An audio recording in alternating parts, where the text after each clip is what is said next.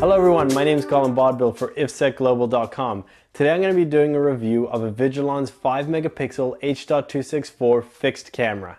The 5.0-H3-B2 looks very similar to Avigilon's JPEG 2000 fixed cameras, but this H.264 version has some major differences.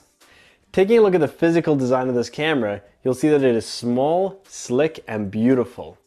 At first glance, you may think that the camera is actually missing its lens, but the lens is in fact built into the front portion of it right here. Both the top and bottom of this camera have standard 1/4 inch adapters, so there's never a need to install it upside down. On the back of the camera, you have a 12 volt DC and 24 volt AC adapter for if you choose not to use PoE. Otherwise, to the right of the power terminals is your PoE supported Ethernet jack. Next to that is the 3.5mm jack that supports both audio in and audio out, as well as a composite video out to assist with aiming the camera. Lastly, next to the AV jack is your standard alarm input-output jack. Alright, now let's get techie. The Avigilon 5.0-H3-B2 comes with a built-in 3 to 9mm lens, supporting both remote zoom and remote focus as well as p-iris control. It obviously has a maximum resolution of 5 megapixels, but it does support both H.264 and MJPEG compression. The camera's video stream maxes out at 13 frames per second. It has automatic day-night control and the usual video motion capabilities. Lastly, and very importantly, this camera is ONVIF compliant, which means you don't need to buy an Avigilon server if you want to use this camera.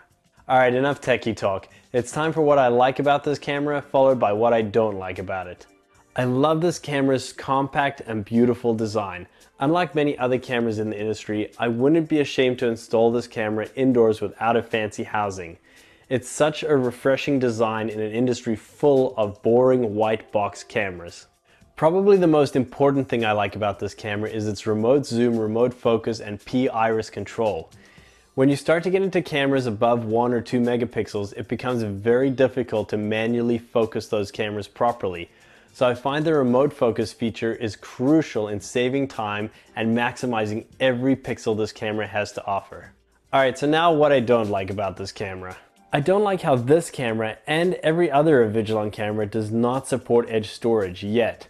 I understand why Avigilon hasn't moved towards edge storage. I mean, they are an NVR manufacturer after all. But I think if they're smart and paying close attention to what competitors like XactVision are doing, they'll see a big opportunity in providing an edge storage solution for small 1 or 2 camera applications that can use the edge storage SD cards with a fully functional VMS client. The last thing I don't like about this camera is the lack of lens options. Now, Avigilon has made things better by recently adding a 9 to 22mm lens. However, that's still 18mm short of what competitors are offering on their 5 megapixel H.264 fixed cameras. So, while things are getting better, I'd still like to see Avigilon add at least one more lens option to a minimum of 40mm. That's it for this review of Avigilon's 5.0-H3-B2 fixed 5 megapixel camera. My name's Colin Bodbyl, and thanks again for watching. If you have any questions or comments, please leave them in the comment section below.